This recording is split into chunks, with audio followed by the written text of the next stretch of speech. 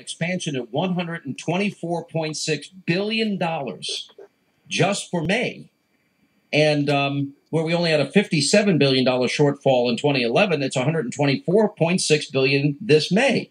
Now, no country can sustain economic viability with that type of massive overspending.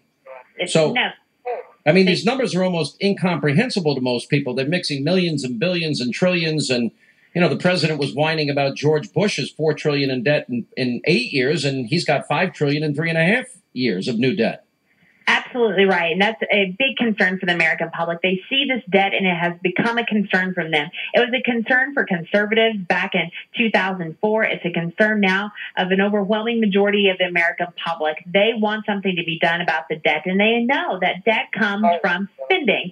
You can't get here without spending. And so with an increase in spending from this administration, with having 3 years where the debt has been over $1 trillion, with only 1 month out of the 40-something months that he's been in office so far, has there actually been a surplus of a budget for only 1 month, is a concern to the American public. They've seen over the course of the past few years that they've had to tighten their belts, that in a down economy, they had to make tough decisions. And there's a disconnect between Washington and the average family. Washington isn't making those tough decisions that everyone else in the nation is. Well, that's a good point. I mean, nobody would survive if they borrowed 40 cents of every dollar they spent, and yet the government can print money, and that's what they have been doing, and they have been manipulating the economy, and they're making false promises that never be able to sustain it.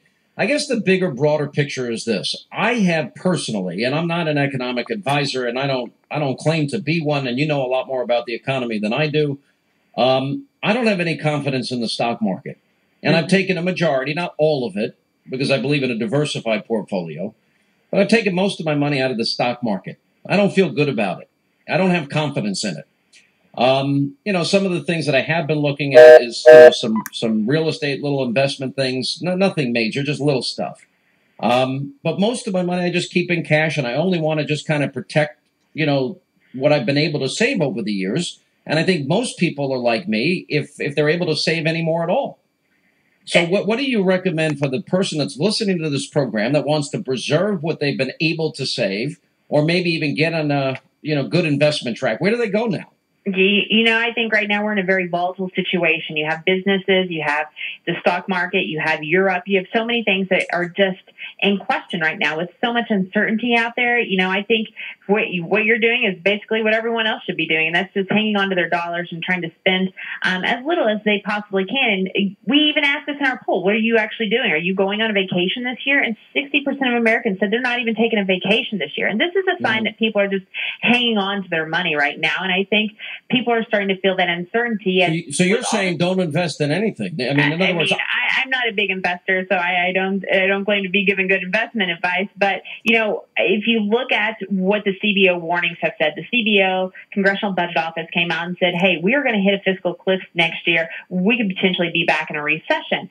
So, and with that uncertainty, the uncertainty of what the tax structure is going to be like next year, the uncertainty with the debt ceiling, the debate that is going to happen this year, and if we could potentially get what about my financial guy who's a really good guy, and he always looks at the stock market through the prism of history, and he says as things go down, that's the time that people ought to be buying, not when it's at its high.